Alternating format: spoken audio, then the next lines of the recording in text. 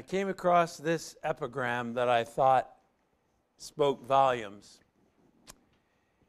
The envious die not once, but as often as the envied wins applause.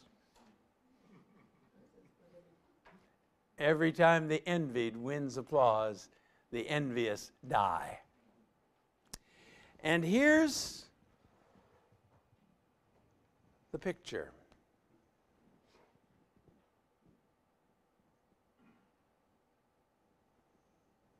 What's she getting?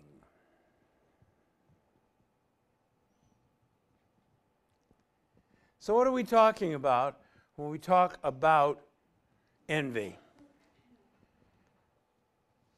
Like virtually all the vices, it is a disordered desire. So you go down the list.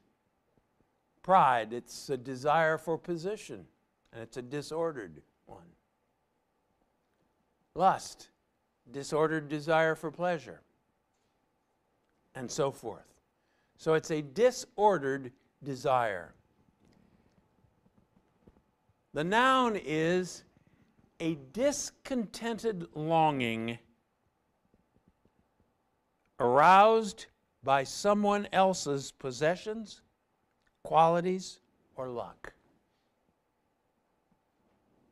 A discontented longing for someone else's possessions, qualities, or luck. That's the noun, envy. The verb to envy, to long for something that belongs to someone else. Someone else has got it, and I want it.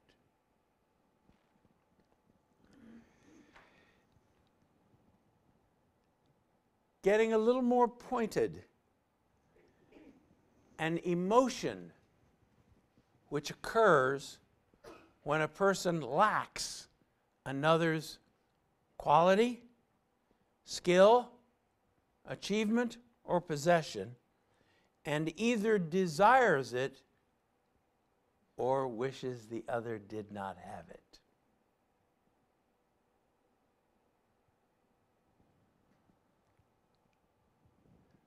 This is, as in so many definitions in the Western world, you start with Aristotle. Pain at the sight of another's good fortune, stirred by the feeling that they have what we ought to have. So you see, especially in these last two, this idea of they've got it and I want it and they shouldn't have it.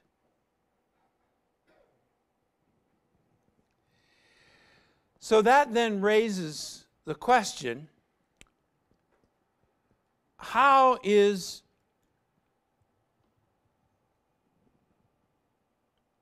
envy different from covetousness? Covetousness is wanting what somebody else has. But the difference is especially in that latter point that we were just making. To covet is to want a similar thing to what somebody else has. Well, he has a big, fine car. I want a car like that.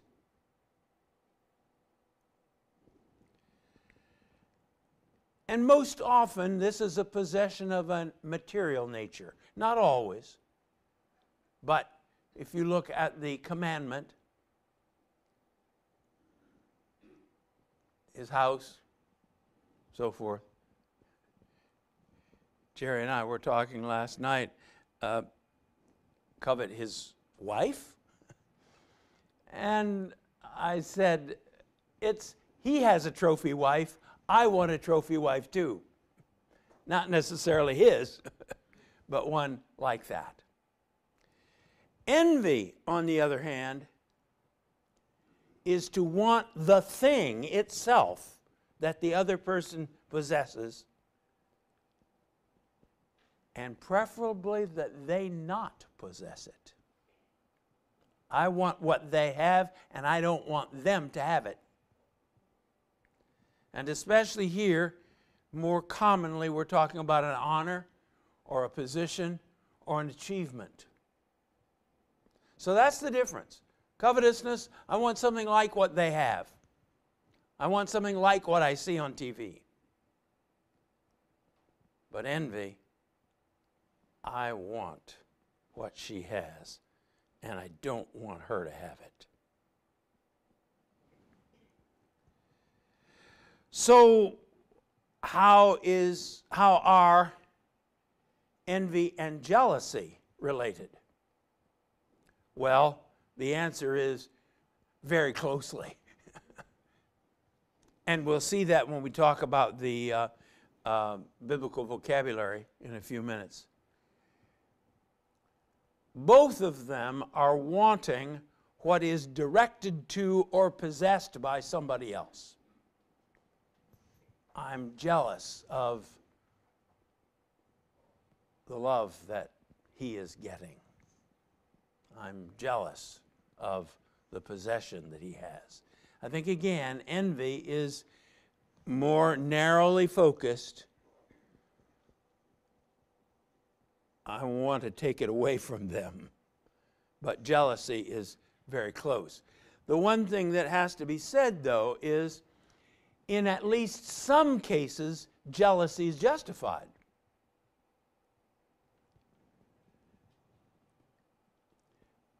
If a spouse's love is given to someone other than the spouse, then the spouse's jealousy is quite justified. I think we can say envy is never justified. But in some situations, jealousy is justified. And we see it, for instance, in John 2:17. Jesus is jealous for the honor of the temple that is being corrupted. He's jealous that that honor is being taken away because it's a den of thieves. It's become a marketplace, and he's jealous. Now, as you see here, and we'll talk about this more in a few minutes, well, is he jealous or is he zealous? And the answer is yes.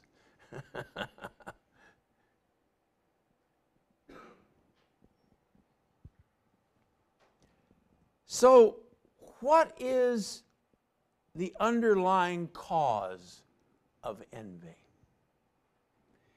And it's interesting, the various sources are all quite unanimous. It is a neurotic sense of inadequacy. A need to build yourself up at the expense of others.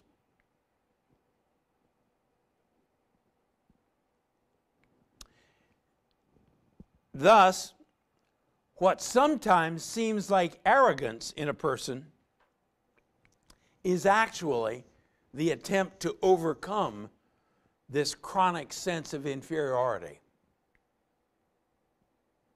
Trying to build myself up at the expense of others. And the parade example of that is King Saul. And his pathological envy of David. Started when they came back from the battle and all the ladies sang a song. Saul has slain his thousands and David his 10,000s. Whoops! Now, actually, in Hebrew poetry, they're not really building up David that much. In Hebrew poetry, what you do is whatever level the first line is, you jump the number in the next one to the next higher level. So if you're talking about he had 4, then he had 40. So it's really, you're just comparing the two, actually.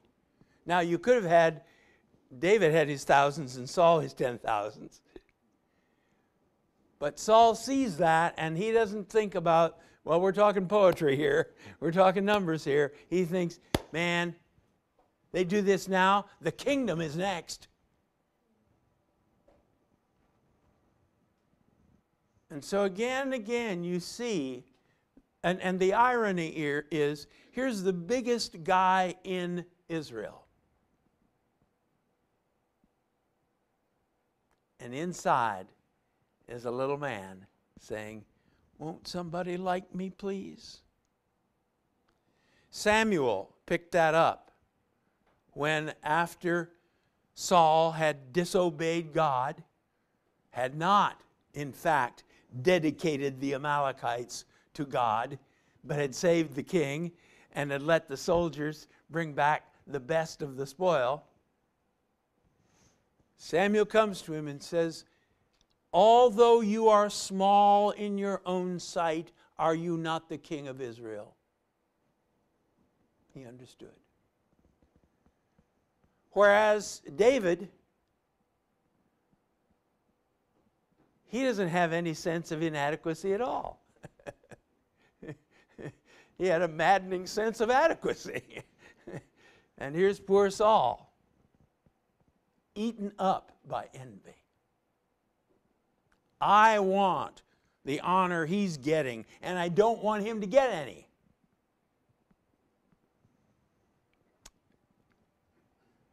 There it is. So, how central to the human experience is envy?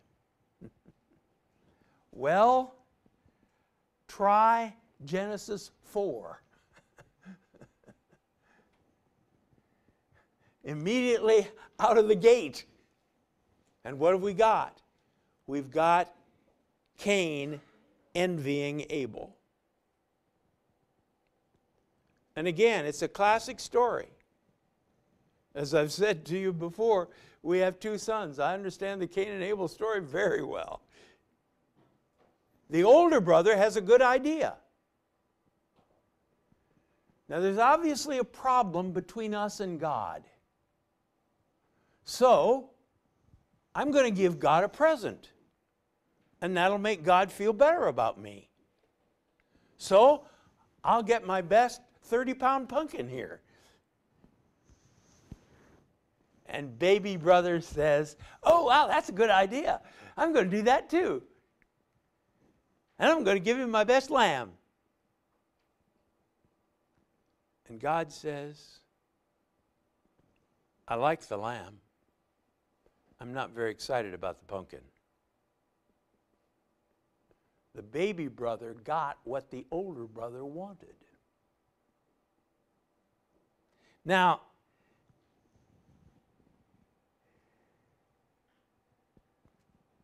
Cain could have used that experience to think about, why does God accept the lamb and not the pumpkin? He could have used it that way. I think the answer is very clear. You don't buy God off with presents. The only way our human problem can be solved is by blood.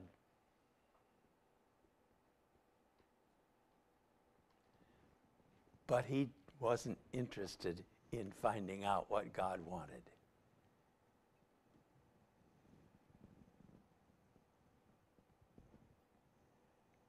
Envy is not really content to get what the other person has.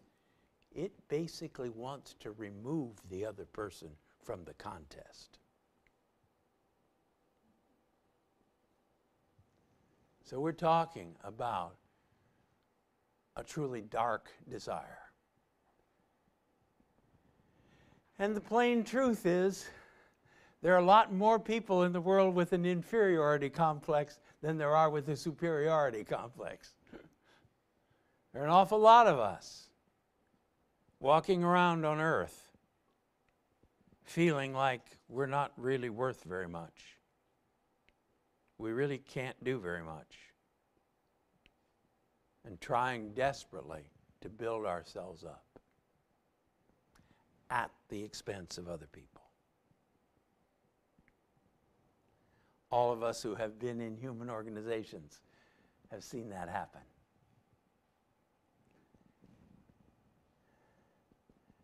So, what are the biblical terms? And you have them there on, I guess, the top of your second page. The Hebrew word is, bottom, is it? Okay. The Hebrew word is kana. Q-A-N-A. To show passionate concern or interest. And that can be positive or it can be negative. And so that's where we get the zealous, jealous thing. So the biblical text in John 2:17 says, the disciples remembered where the text said, the zeal of thy house has eaten me up. That's kana. Jesus is passionately concerned about the temple. And when they bleed over into each other, as I've said, all jealousy is not negative in the Bible. There is justified jealousy. So zealous, jealous, those overlap. But then it can be also translated envy. And it's interesting to look at the various translations of these references that I've quoted here and see one version may say jealousy, another may say envy. It's sort of a judgment call. What are we talking about here? Just passionately interested or, in fact, envious. The Greek word pronounced zelao. Both of these letters are O's. This one, though, is pronounced aw, and that one's pronounced O. So that's why I lay it out in that way. Is a virtual duplicate of the Hebrew. It's essentially the very same thing. And so in the English translations, you have zeal, zealous, jealous, jealousy, and of the occurrences, of which there are a lot, as you see it here. Well, no, I've just reproduced here the ones that are generally translated envy. So that one, the Greek one, is like the Hebrew one, somewhat neutral and can be used positively or negatively. The last word, phonos, that's kind of tough to pronounce, P-H-T-H, phonos, is totally negative. Ill will, envy, jealousy at the good fortune of all others. So all of the occurrences, as I've listed them here for you, are negative. This is not neutral. This is bad. So you have in the New Testament about 18 occurrences of words that are translated envy. In the Old Testament, about the same number, about a dozen. I've got it there, 11. And so, for your entertainment, I've listed all the occurrences there. If you are having trouble getting to sleep, you can look those up. So let's look at some selected examples from these. First of all, Genesis 30, verse 1. When Rachel saw that she bore Jacob no children, she envied her sister and said to Jacob, "Give me children or I die." To which Jacob responded, "Am I God I think that was the first time he figured out he wasn't. So yes, here's her ugly sister having babies like falling off a log, and she can't have a one. Envy. Envy. Give me what she has. And get her out. Gary? Is that part of the problem with envy? It looks to something that can't satisfy the need? Yeah, in many ways it is, wow. He got summa cum laude. I want that. And I've got an 85 IQ. It's not going to happen. But nevertheless, we're eaten up with a desire for it and mad that they got it. He's no better than me. So yes, this grinding sense of inadequacy and inferiority. Yeah.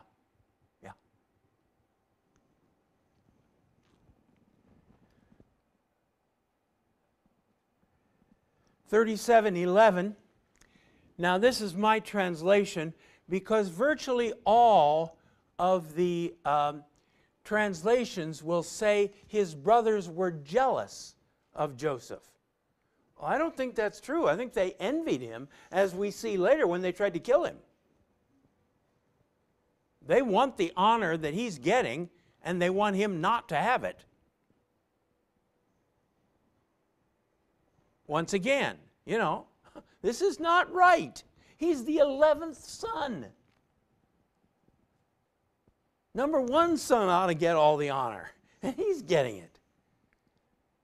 Or number two ought to get some of it. And Dad is giving him this coat.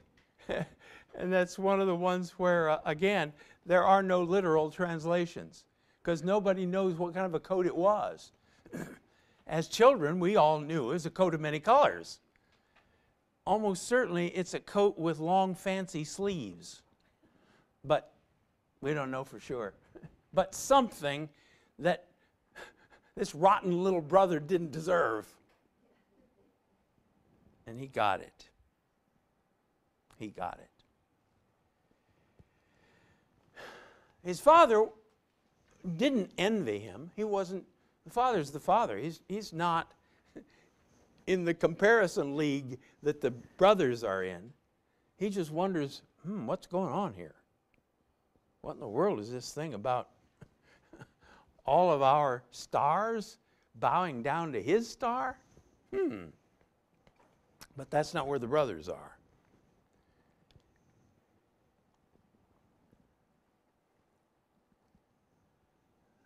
This is Psalm 106. It's talking about the events that are reported in Numbers 17 and 18. This is Dathan and Korah and Abiram.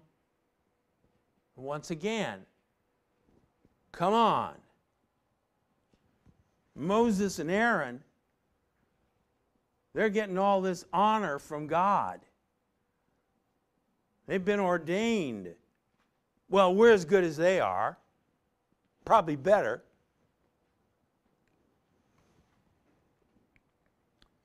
So the psalmist tells it, in the camp, they grew envious of Moses and Aaron, who was consecrated to the Lord. Yeah. They're getting this honor, and we're going to have it. And just as well, take it away from them. Envy.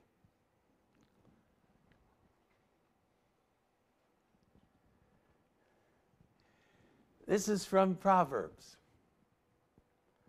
A heart at peace gives life to the body, but envy rots the bones. I like that. Yeah. Envy will make you sick. Envy will put you to bed. Eaten up by what somebody else is getting that I want, even though as Gary pointed out. I'm not fit for it, even though I don't deserve it, even though I couldn't do that. I still want it. As a way of somehow building up my sense of inadequacy, my sense of failure.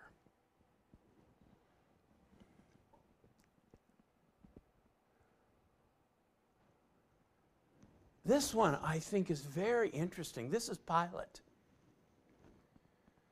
Pilate wants to let Jesus off because he knew very well that the religious leaders had arrested Jesus out of envy. Isn't that interesting?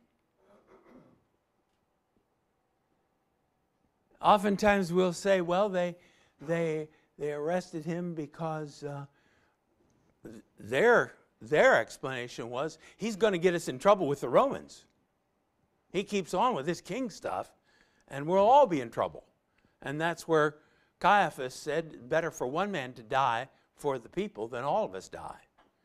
But Pilate knows that's not the real reason. They're envious.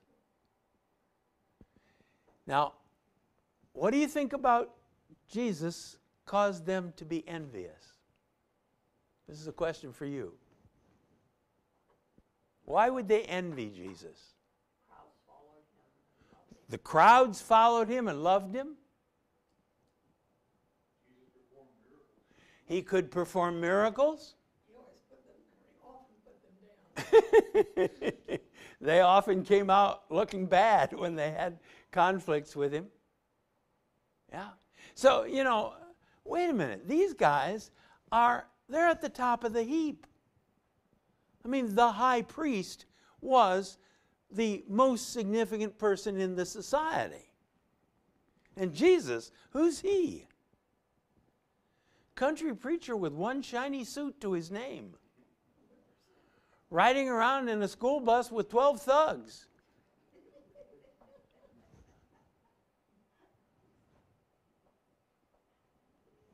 But compared to him, they saw themselves as little, insignificant. They spent a lot of time studying and learning all this, and here he comes this ragged looking. Yeah, right. Yes, yes, yes. They spent years getting a PhD, and he's got a 6th grade education, and he can talk them down. Yeah. But I just think that's very envious. Yeah, very interesting. Pilate recognizes what's really going on here. Maybe he recognizes it because he's experienced it a lot. Yeah, yeah, yeah. Then, as you're aware, there are several places, and I've just picked out a couple in Paul where, well, not only in Paul, but in other epistles, where in a list of the things that Jesus has delivered us from, envy takes a prominent place. Envy, drunkenness, orgies, things like these. I warn you, as I warned you before, those who do such things will not inherit the kingdom of God. Let us not become conceited, provoking one another, envying one another. I think that trio there is very interesting. Conceited, as I said, all too often people who come across as arrogant are really, really covering up an inferiority complex. Provoking one another? Well, why'd you get that and I didn't? And ultimately envy. So in a real sense, here's the opposite of what Jesus says about love one another. No. Break apart from one another. Use one another. Judge one another. Provoke one another. Puff myself up. at the cost of others.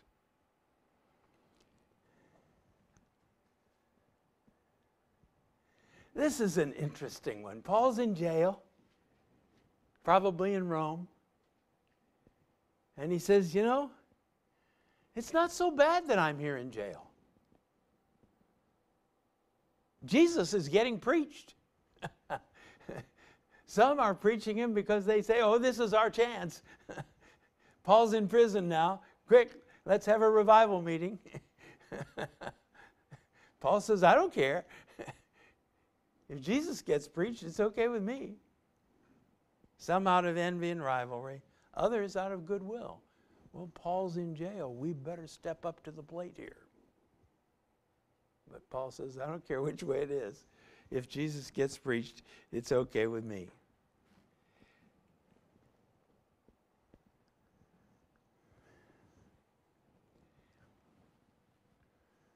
James, I always think of James as a cold shower. If you harbor bitter envy and selfish ambition in your hearts, don't boast about it, for pity's sakes, or deny the truth. For where you have envy and selfish ambition, there you find disorder and every evil practice. Now, part of the reason I chose this one is this combination.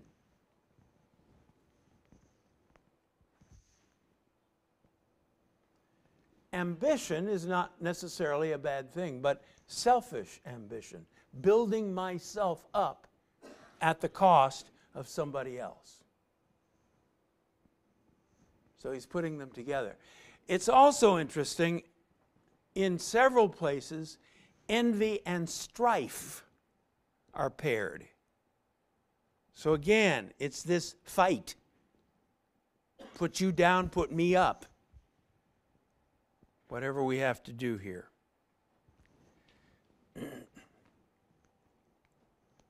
So those are some of the examples from the Bible. So what's the cure? Now, in this sense, I disagree with the church. You can see what that's worth. The church has said for 1,000 years the opposite of envy is patience. I don't think so. I don't think so. I think the opposite of patience is contentment. Opposite of envy is contentment.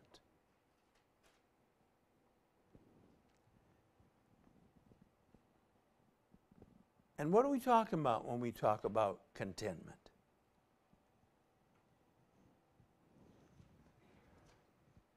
Paul says, and we of course always used to laugh at this, in whatsoever state I am, I find myself content. Indiana?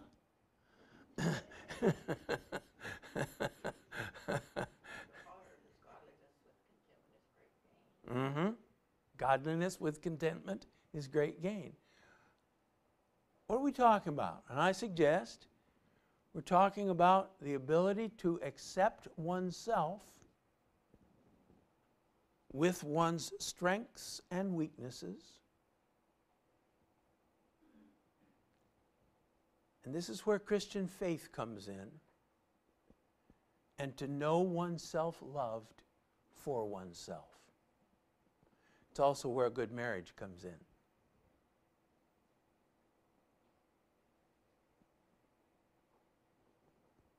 Okay, so I'm not the greatest guy in the world. But I am loved. Okay, so I can't do everything that anybody else can do, but there are some things I can do.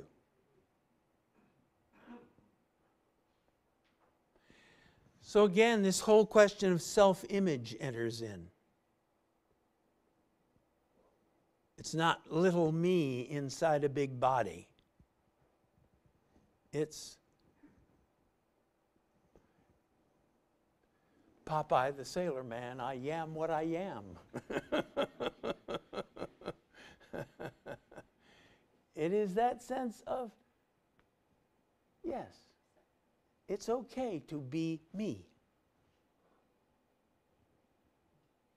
It's okay that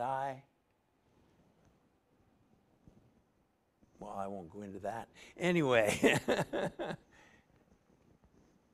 but I think that that's where knowing yourself loved by Jesus, knowing yourself loved by the Prince of the universe, wow. To really get hold of that idea, he thought I was worthy of his death. Oh my goodness. I must be worth something.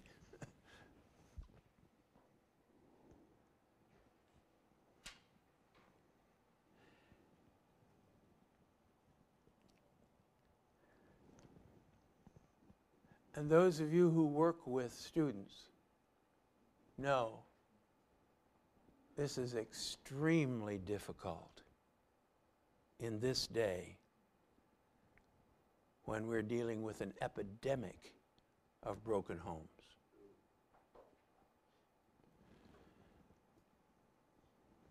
I don't know what the statistics are now, but 15 years ago, when children were asked who was responsible for your parents' divorce, 85% said, I was. Because often the child becomes the center of the squabble. So that helping young persons to come to that place where they can indeed accept themselves as beloved of God, where they don't have to say, oh, won't somebody love me? Won't somebody think I'm okay? That's the challenge that we in the church face. Helping these persons to come to that sense of contentment. It's okay for me to be me. Jesus loved me. Now, obviously, you want to encourage them to improve. You want them to be the best that they can be. But it's still, there's the challenge of contentment. Yes. Oh, yes. Oh, yes. And personally, I think the disordered identity is largely coming out of the disordered families. But oh, yes. Oh, yes. Yes. If I can just be somebody else, I'll be all right. Yeah. Yeah. So, you know, boys wanting to be girls, girls wanting to be boys. If I can just be somebody else. And I can remember as a child, yeah, I wanted to be somebody with a good, our name Oswalt was ugly. I wanted to have some really elegant last name. And Oswalt is okay. Partly because the prettiest girl in the world married one of them. This is where the Christian gospel is so important. The good news of the gospel. He loves you as you are, where you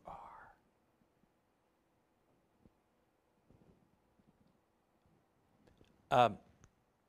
I wasn't going to say this, but I guess I will. Envy has been a major problem for me. And I used to beat myself. You call yourself a Christian and you're envious of this and that person and this person. What in the world's the matter with you? And slowly, through God, I began to sort back through my life. My dad was 45 when I was born, 8th grade education, avid reader, bright man. But I was always sure that I was a terrible disappointment to him. I was awkward, never seemed like I did things right. The word that I heard again and again was, "What'd you do that for?" Now, in fact, I was the apple of his eye, but boy, was he good at covering it up.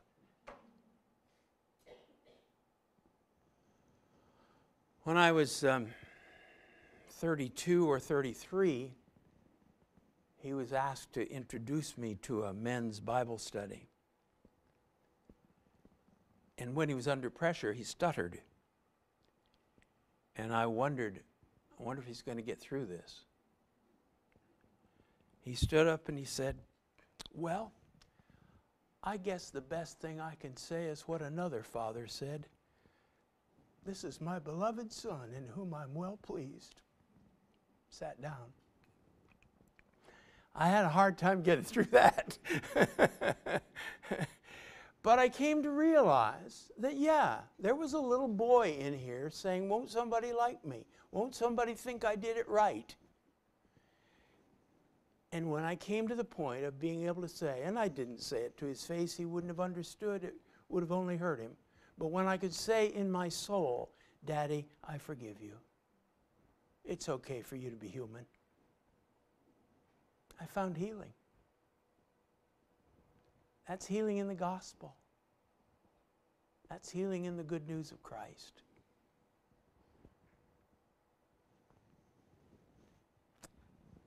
So, forgive me, church.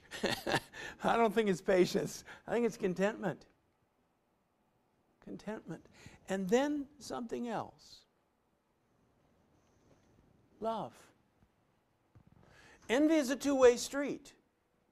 I've got this problem, and I'm hanging it on him, and wanting what he wants, wanting what she has. There's the other aspect of the gospel. To love that person. 1 Corinthians 13. Love does not envy. Love, and I've said this to you before, the biblical definition of love is wishing the best for another. I didn't put it here, but you can add it, at whatever cost to yourself. Yeah. Don't have to envy that person who has achieved this wonderful honor. I can love them.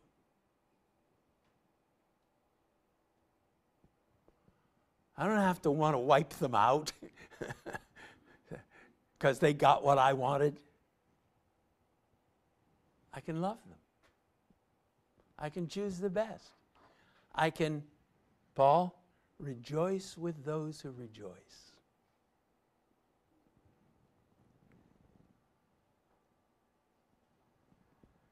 No longer do I have to see them as rivals for limited praise and favor. Again, that's the tragedy of Cain. It's the tragedy of Saul. I'm not getting the praise and the favor that I want. And so I want to take it away from him. No. No. They're not my rival. They're my brother. They're my sister.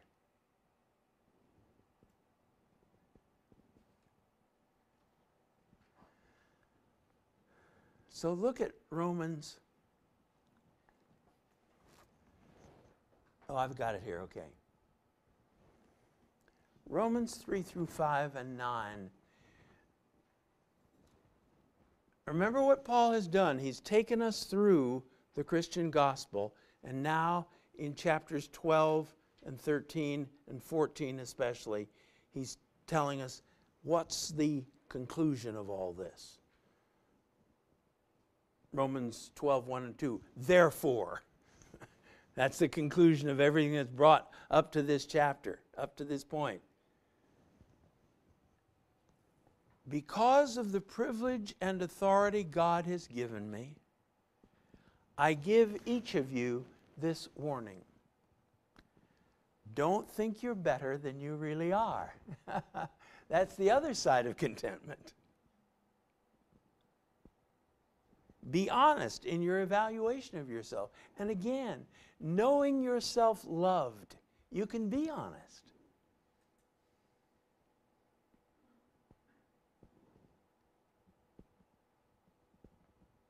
Measuring yourself by the faith God has given us. Now, you can argue about, is that my faith, the faith God has given me, or is it the faith? I tend to think it's the latter. Measuring yourself by the good news of the gospel.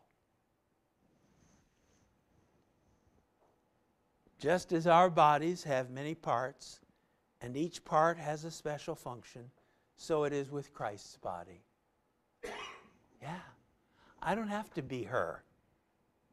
I don't have to be him. I don't have to wipe her out or wipe him out in order to make myself look better. She's got a function. He's got a function. I've got a function. And it's okay. I don't have to be an I if she's an I. I can be a little toe, and it's all right. We are many parts of one body, and we all belong to each other. Don't just pretend to love others. The King James is, let love be without hypocrisy. NLT's got it right, I think. Don't just pretend to love others. Really love them. What's the cure for envy? Contentment and love. Contentment as regards ourselves. Love as regards others.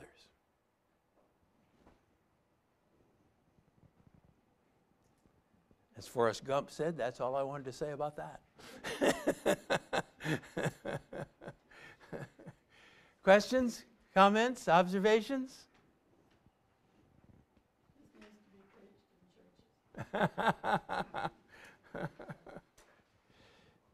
Well, I might turn that into a sermon. It probably was a sermon. You already got it. Yes? I see the spirit of wanting to tear down so prevalent in Oh, yes. politics today. Oh, yes, yes, yes. It's not enough just the person to lose. You got to destroy them. Yes, yes. You have to destroy them. Yes, yes, yes, yes. I don't know whether you all heard, in politics today, we see this tendency that you have to destroy your enemy.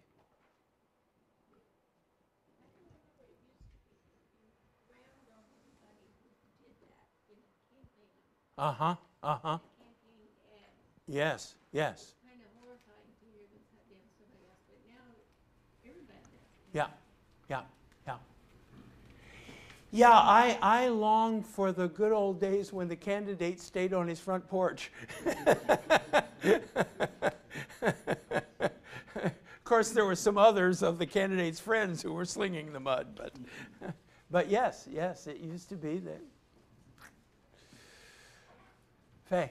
When you mentioned the two places where envy was sort of justified, it brought my mind. Where jealousy is justified, Yes. not envy. Yes. Yes. Made me think of the request of Elisha and how pure that was, that he wanted a double portion of what Elijah had. Yeah, yeah. Elisha wanting the double portion, yes, yes. He was eager, he was zealous. Anything else? When we were young, we had a pastor that used to say to us, every day I want you to And remember that's who you are. You know, to encourage them. Pastor who said to young people every day, I want you to look into the mirror and say, I'm a child of the King. And remember that's who you are. Yes, yes, yes. Yes, for me, again, and I don't want you to think badly of my father. He was a good man, an earnest Christian, and he just wanted his kid to do better. But when I got Taylor University was a great blessing to me as a young man, but getting there and really hearing the message, you are loved, you are worth the death of the Prince of the universe, was really pretty revolutionary for me. Anything else? Let me pray. Heavenly Father, thank you. Thank you that you love us with an unending love. Thank you that you look upon each of us and smile. That you think of each of us as your special favorite. How that works, I don't know.